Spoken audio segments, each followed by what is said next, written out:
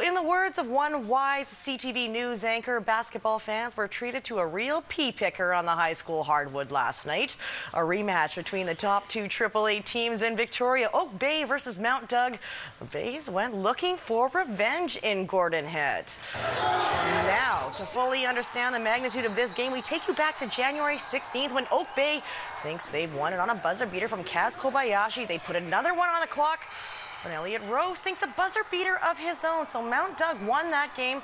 So coming home last night, you had to like their chances. Great crowd. The place was packed with those needing to feed their hunger for the hardwood. Elliot Rowe's three-ball got the Rams off on the right foot, but Oak Bay had a 7-point lead at the half. Fourth quarter, Kaz Kobayashi's leaner falls, 8-point lead for the Bays.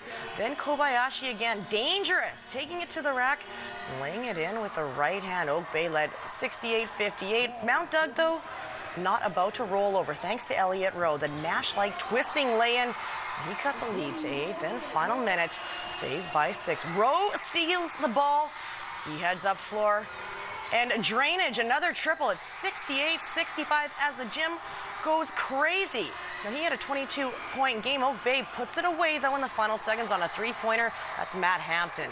Nail in the coffin as Oak Bay gets sweet revenge. 73-69, the final. Justin Bieber didn't seem to like that very much. That was an exciting game. I mean, that last 57 seconds was Oak Bay, came on strong. Maybe the Rams shouldn't have pressed in that last minute or so. They will meet again. Yeah, great basketball. Well, 1-1. Is that what I look like eating, by the way? Jamming as much popcorn into my mouth. Hey, we just won't tell your personal trainer. How's that? Yeah, there you go. That was dinner, by the way. So perfect. That's the all problem. right, Mai, thank you. You're welcome. All right, time for sports. Myra's here with that, Mai. Well, Hudson, they are parting between the sheets this week in Parksville as the Parksville Curling Club plays host to the CDI Men's Provincial Curling Championships. 16 of the best shot makers in the province have advanced to represent their zone at the tournament. But from here, only one team will be booking their ticket to Saskatoon as the BC rep at the Tim Hortons Briar. Well, the Oceanside curling community certainly knows how to rock the house. This is the third provincial championship they've hosted, but it is the first time that BC's Briar representatives will be determined on this pebbled ice. And this ice makes the 2010 BC Men's Curling Championship unique.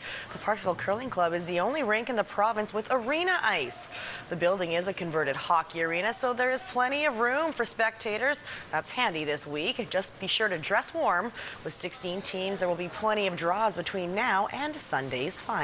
Used to be a 10-team tournament and they played a round robin. So at the end of the week you might have teams that were out of it and playing really for nothing. This way it's 16 teams, triple knockout, so you're getting your best teams out. After you qualify in the triple knockout, you go on to play in a playoff round as well. There are some serious players in Parksville, including two-time defending champion Jim Cotter from Kelowna.